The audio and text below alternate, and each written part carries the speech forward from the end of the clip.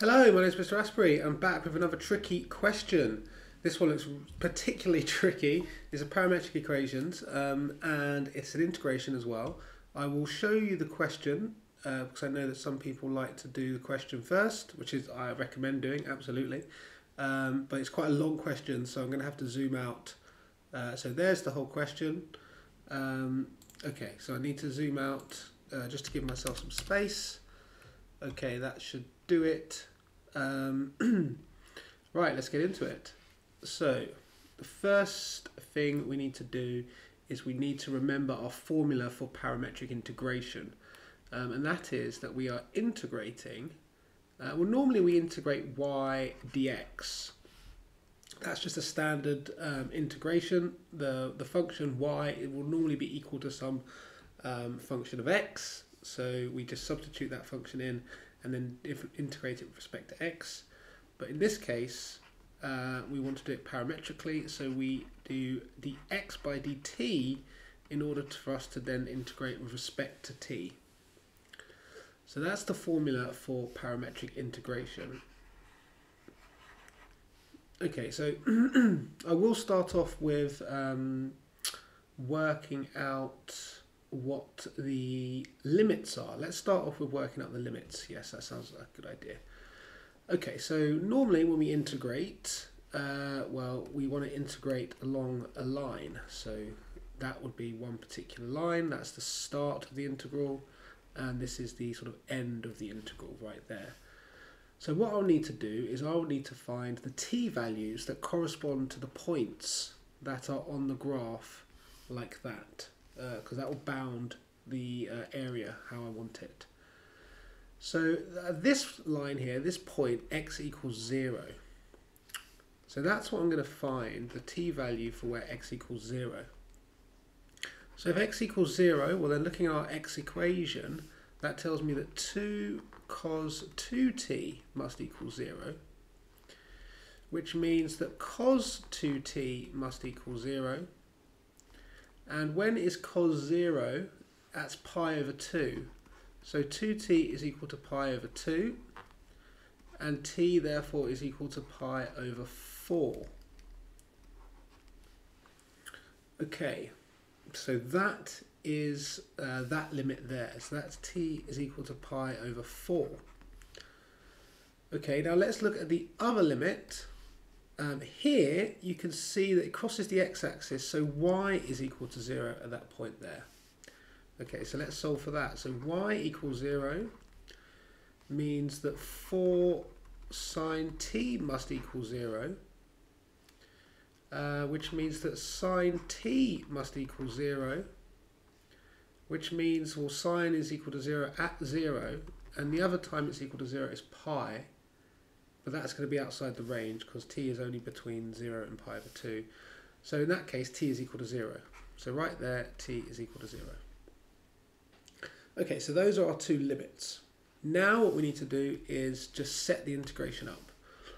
So I'm going to be integrating between the upper limit, which is always the one on the right, is 0. So 0 goes on the top, and pi over 4 goes on the bottom, like so.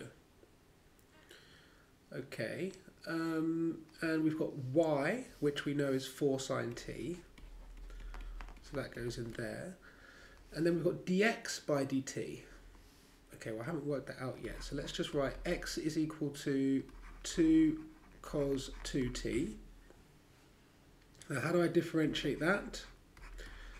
Well, when I differentiate cos, it goes to minus sine, but because it's a 2t, I've got to take the derivative of 2t, which is 2, and multiply through. So I'm going to end up with minus 4 sine 2t. So times by minus 4 sine 2t dt. Okay, and this should give me my region that I'm looking for. Okay, so let's do a little bit of tidying up. This gives me minus 16 sine t, and sine 2t is of course 2 sine t cos t, which we know from our double angle formula. Okay, so this is pretty much exactly what we need, but I'm sure you've noticed already the limits are the other way around, and there's a minus sign there. Well, a little trick that if you multiply your integral by a negative, it's the same as flipping the limits the other way round. So what I could do is I can flip the limits the other way round, and that will cancel out that negative sign there.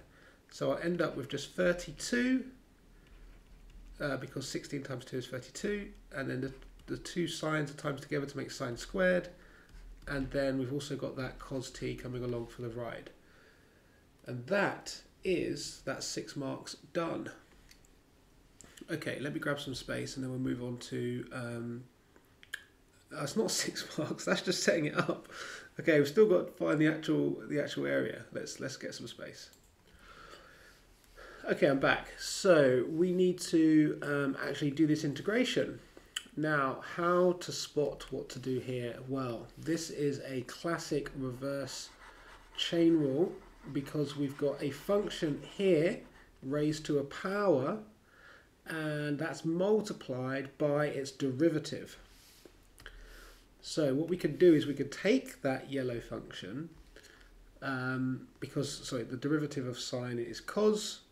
So we've got a function sine which is raised to a power and it's times by its derivative cos, and obviously we've got this constant as well, 32, but we can deal with that later. Okay, so what we do is we can say y equals sine cubed t. So I've taken that function sine, I've raised it up by a power. And then we can differentiate that and see what we get. Well, how would I differentiate that? Well, I would take the power 3 and I'd bring it to the front. And then I would keep the function sign the same, but I'd drop the power down by 1, and I'd multiply by the derivative of the function, which is cos t.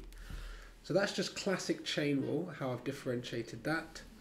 Again, actually, I'll just do a little bit more detail. So just in case, you can skip forward if you know how to do this already. But sine y is equal to sine cubed. So we can say that y is equal to u cubed, where u is equal to sine, where u is equal to sine t. And then we can differentiate this one, we get 3u squared, and we can differentiate this one, we get cos t, and then by chain rule, if you multiply these two at the bottom together, you get the overall derivative. So that's why we've got 3u squared, which is the same as sine squared times by cos. Okay, so that is the chain rule. Now, we're here, and I want this to be, essentially, I would love it if this was 32 sine squared t times cos t, but it's not quite, is it? What we can do is we can multiply this by 32 over 3. And that would give me exactly what my integral is. So if I do that to this one at the top as well, then now this works perfectly. This at the top, this y function here, this differentiates into this one down the bottom, which is the integral I'm trying to find. So if this differentiates to that, it means that this integrates to that.